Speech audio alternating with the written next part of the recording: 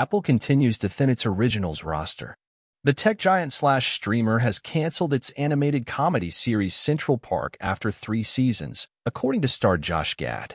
The show's co-creator and lead voice cast star made the announcement on social media that the series will not return for a 4th season when he responded to a fan's inquiry with "Sadly, it's done" on social media. Apple confirmed that the series is not returning.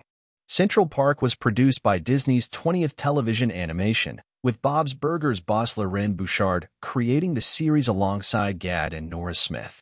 The animated musical featured a voice cast that included Gad, Leslie Odom Jr., Emmy Raver-Lampman, Kathryn Hahn, Tituss Burgess, and Stanley Tucci.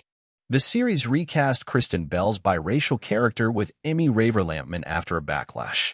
Apple landed the star-studded comedy following a bidding war in 2018 with a 2-season, straight-to-series order.